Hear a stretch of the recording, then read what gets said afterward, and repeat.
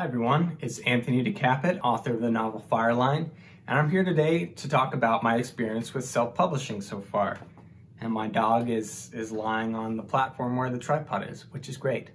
Anyways, I'm here to talk about some of the lessons that I've learned so far.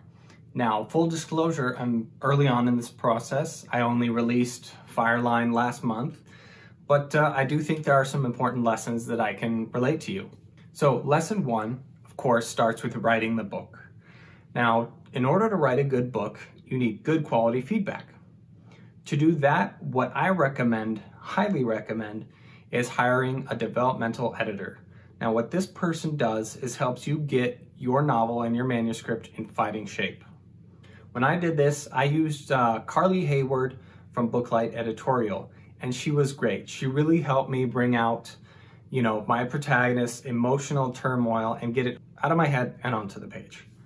Do you want to say hi? Do you want to say hi to everyone? Come here. Come here, little boy. Oh. All right, everyone. This is my writing partner, Sammy. Anyways, he helps me take breaks while I'm writing. And he also likes to get in the way when I'm filming these videos. So say hi, Sam. All right. Anyways, something else you should know about is RevPit. This is a Twitter community of editors who offer advice and events for authors, including a yearly contest where you get a chance to win free feedback and a developmental edit of your novel. Have a formatting plan for your final products. What does that mean? Well, that means that you just know what kind of formats you're going to be outputting to when all is said and done. And you need to know that you're going to need a professionally formatted PDF for your print version and a professionally formatted ebook for your Kindle or whatever kind of reader output that you're doing there. Now, I would say this is lesson number 3. This is an important lesson in and of itself. Ebooks are a pain in the ass. They're hard to do and get formatted correctly, especially the Kindle versions.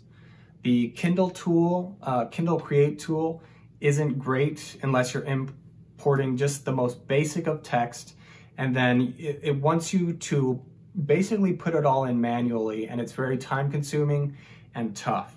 If you paste a whole bunch of stuff in there, all the paragraphs and indentations will be messed up. So that's an important lesson. Be prepared to deal with the challenge of outputting to ebook. Kindle format, which is the Mobi file, or any EPUB, which is the standard ebook format. So be ready to do all those things and have a formatting plan in place before you get started.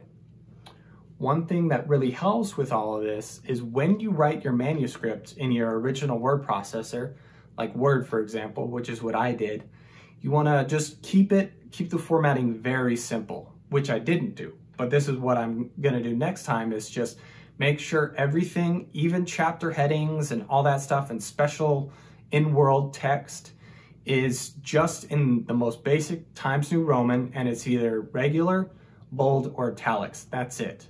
That way, when you're pasting into your formatting programs like InDesign or Kindle Create or anything like that, it doesn't get all jacked up and with the formatting, because this can cause some major problems and stuff that you have to manually correct. So that would be something that either you or the person formatting your ebook for you would have to correct. So the next major lesson that I would say is to have the final copy of your novel, all the formats that you need, finished 2 to 3 months before you actually release. So this is a scheduling lesson. I think I was super excited to get my novel out to the world, but I think I should have taken more time between when I actually finished the final product and when I released it to the world. Why?